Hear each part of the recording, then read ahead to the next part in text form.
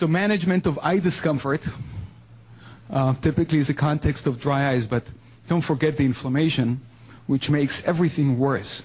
Anything that's inflamed and irritated will respond worse, will heal worse to the injury. So no conflicts of interest. So patients come in complaining of pain all the time.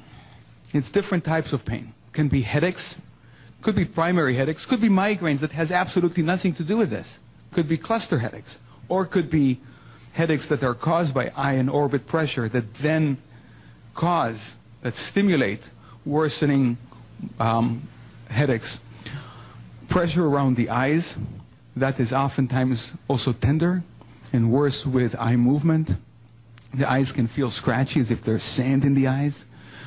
Irritation, if there's itching, that's a very good indication that there is some allergic component, because pain and dryness and irritation is one thing. The desire to itch and scratch typically indicates histamine release by mast cells in the conjunctiva. And we now have very good topical drops that prevent mast cells from releasing histamines. The old drops prevented histamines from binding to their receptors. And if you got 80% blockage, that's really good, but 20%, guess what? That still causes some irritation. Now we have drops like Pataday and Optivar are the brand names that actually stabilize the mast cells and prevent histamine release in the first place. They are more effective. They're also more expensive. But they are good for patients with allergies. And it's, at least during allergy season, if you have allergies, these drops can be very helpful. So does this look comfortable? No. It looks terrible. And it feels terrible. And this patient was miserable. Not only was he losing vision, but he was in pain. And he's, by the way, a wonderful advocate now locally. He lives in the Lansing area in Michigan. Lansing is our capital. He's a very prominent local businessman, and he's a big advocate for Graves' disease in his region. So just a brief introduction to tear film. You have mucus layer that is made by goblet cells in the conjunctiva. It's the mucus layer that allows the other parts of the tear film to spread evenly and nicely over the conjunctiva and cornea by reducing surface tension and things like that. But the main point I want to make of it is that the goblet cells that make the mucin are in the conjunctiva. In the context of inflammation, these goblet cells die. The patients who have chronic eye inflammation just don't make as much mucin as patients who have normal eyes. Which means that the water that the lacrimal glands make doesn't get distributed as well over the cornea, which means that there are areas of the cornea, even when you have goblet cells, even when you have the liquid, that still end up getting dry. And then you have the oily layer that prevents evaporation. That comes from the glands, the meibomian glands, along the eyelid margins, by the eyelashes. Again, in the context of inflammation, they don't work as well. And so the tears that the lacrimal glands make not only doesn't distribute properly, but also evaporates more quickly. We can actually see all these things under the slit lamp during the exam, and we look for them specifically.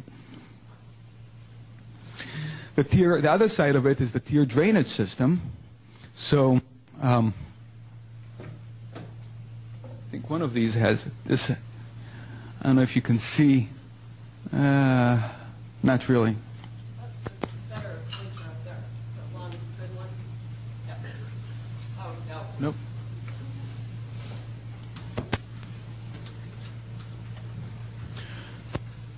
This is the lacrimal gland. That's the main one. There are accessory ones, but this is the main one. Thank you.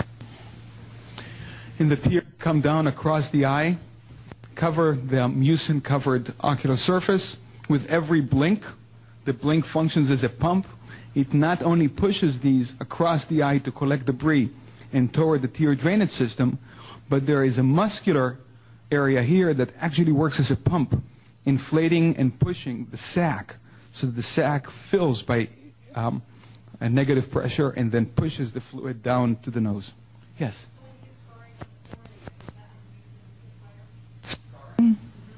Scarring is in the cornea. Yes, that's the actual cornea. And that's what we want to avoid. But that's what will happen with dry eyes that are not treated. People sometimes are surprised that the tears go into the nose, but that's why our nose runs when we cry. Okay? So that's where they're supposed to go.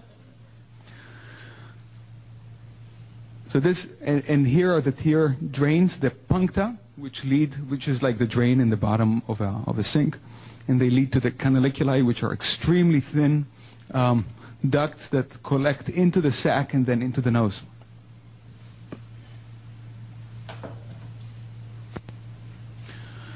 So I believe that natural lubrication is always superior to artificial lubrication. And there are things that we can do to improve natural lubrication. One is to control inflammation, and I'll talk about that in a bit. But warm compresses improve the oiled gland function. It causes the oils to flow more freely because the oils are warm, and you take butter, you warm it up, it becomes more fluid. Same thing here. And all I do is I take a washcloth, soak it in hot water at the sink, keep it heavy so that it's really hot, and just bend right over the sink to catch the drippings and hold it on your lids for a minute or two. That's all really that's needed. And you do that once or twice a day. That can really help clear the pores. Cold compresses, that helps sometimes with the inflammatory and congestive component. And you can alternate these. Just because you're doing warm doesn't mean you can't do cold. Trust your body. If one of them feels good, do it. Moisture chambers, you can use them during the day if you're wearing glasses and put something around your glasses to keep the moisture in. Or at nighttime, it's goggles, and again, they trap the moisture, create a highly humid environment around your eyes, and help naturally lubricate your eyes with basically your own body juices. Lubricating ointment. Lubricating ointment are not, in my opinion, like artificial tears. These are petroleum jelly based, like Vaseline, but extra pure. Most of them have mineral oil in them so that they will be liquidy, that you can actually spread them better. But the goal of that is to cover the aqueous or watery layer and prevent evaporation. They trap your natural tears on the ocular surface. It's why it doesn't matter how many lotions, Estee Lauder, etc. come up with, still the best thing for moisturizing your hands is Vaseline. Vaseline doesn't actually moisturize your hands. It doesn't moisturize anything. It traps your own body juices on your hands, and those moisturize your hands. That's what Vaseline does. It prevents evaporation. All the other lotions are trying to replace your own body juices, and all they do is reduce the secretion of some of these things, so you end up actually becoming dependent on some of these lotions. And then finally, punctal closure. I typically will put in a punctal plug before I would cauterize, but there are techniques that Dr. Douglas, for example, uses where he does a very nice temporary cautery that works extremely well, and he can reverse it easily. So there are different ways of doing punctal cautery. And again, someone like him who treats a lot of patients with Graves' disease can do it in a way that is particularly suited to this disease and to the temporary nature of the symptoms. I'll show you. So now I'll show pictures of what I just talked about. These are just examples of moisture chambers. You can make your own or you can buy them. They don't cost much. Warm compresses, he does it by leaning back. The problem is then you need to wring the towel dry and it becomes cold. So I prefer to keep it very hot and just lean right over the sink for a minute so that it's pretty warm and drippy. It's the water that contains the heat. It's not the washcloth. It's the water. Punctal plugs. Can you see that from over there? Okay. So here is a plugged punctum. We have one on this side and we have one on the opposing eyelid. These are just introducers that I use. And basically what you do is you put it in right at the entry, right at the drain. It's just like in your sink. It's not much different. It's just much smaller. And once you don't need it anymore, we pull it out. The problem with them is if you rub your eyes or anything like that, they fall out. And so you need to put them in again. And I'll have patients, I used to have patients that would call me with some regularity every few months and say, I think mine dropped out because my eyes now feel worse, and they'd come in and I'll put another one.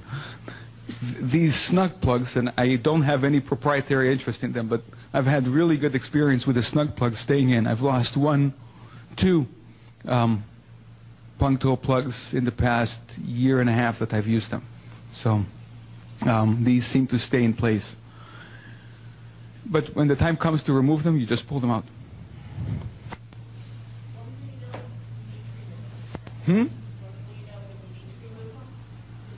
Yes. So the question is, how do you know that you need to remove them? You start really tearing in a way. So you have dry eyes. Tear is a reflex to the dry eyes.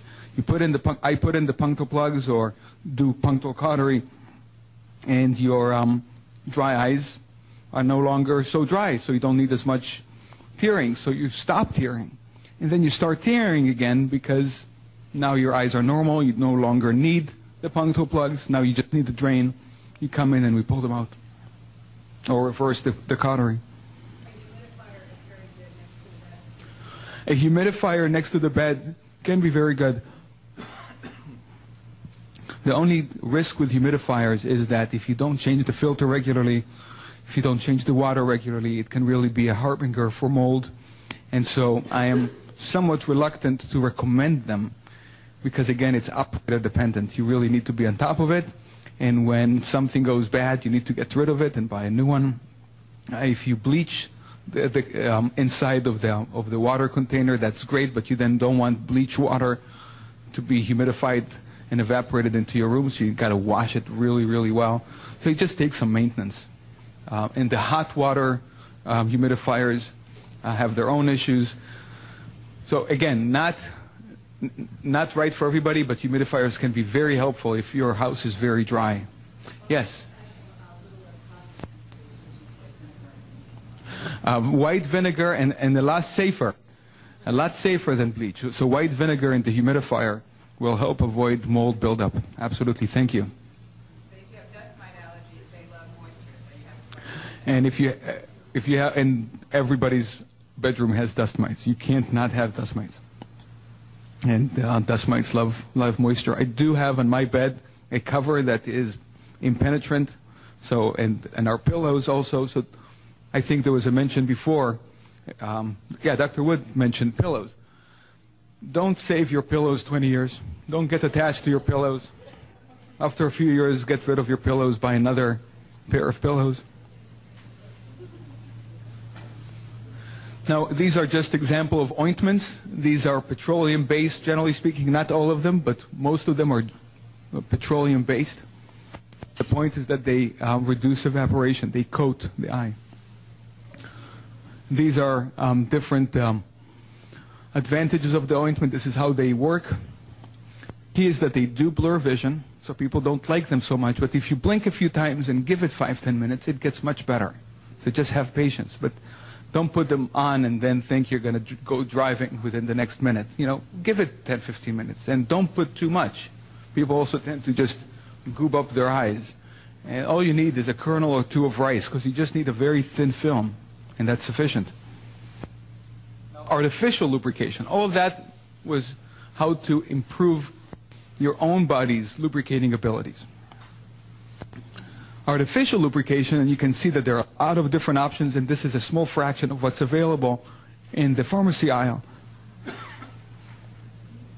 Can I get something to drink? Yeah, thanks. So this is how you put them in. If it drips all over your face, that's par for the course. Don't worry too much about it. There are, if you look at, oh, thank you so much.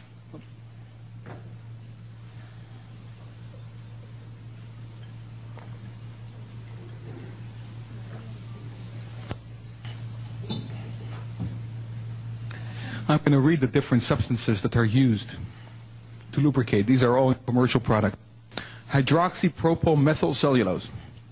Oh, it's missing a C here. Carboxyl methylcellulose. Polyvinyl alcohol. Glycerin.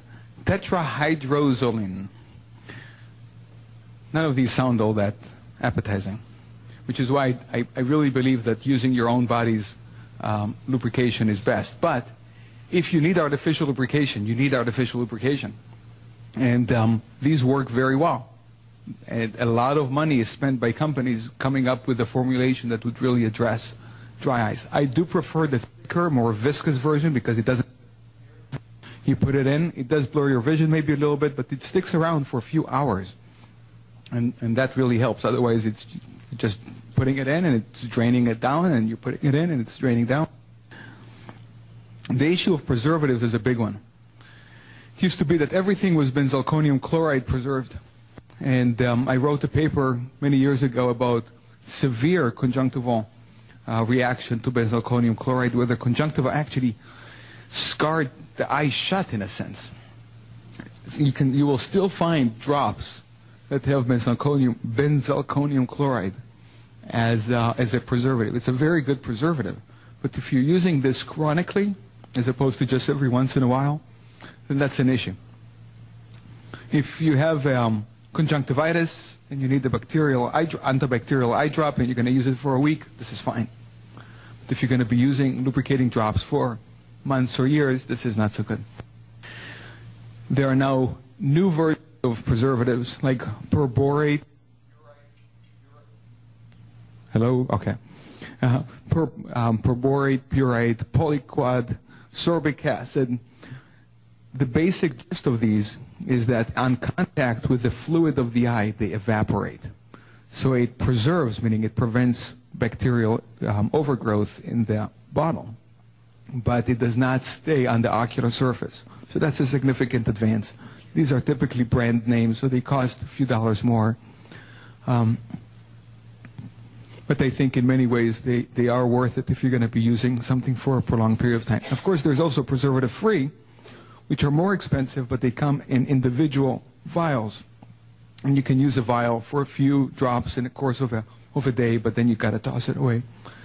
Very important thing is not to touch the tip of those droppers to your eye, because that's how bacteria get transmitted. We all think of ourselves as clean, but we are full of bacteria, and that's fine. But if you allow the bacteria to overgrow in a bottle, that's when it's not. So don't stick that bottle tip right into your eye and have it come in contact with your eye or with the skin. Keep it a distance, as I showed you on that picture before. Don't worry about it. If some goes on your cheek, you can wipe it off.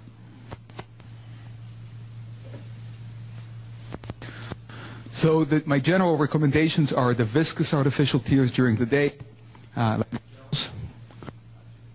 gels which are oftentimes marketed as moderate to severe dry eyes, with mild preservatives or preservative-free, and then the petroleum-based ointments, at least in bedtime. And if you have severe eye irritation, try them at least for a few days, much more frequently, just to give your eye a rest. Warm compresses, potentially alternating with cold compresses, and moisture chambers as needed. They can be a pain. You need to get used to them, but they can really, really have a great impact on patients who need them.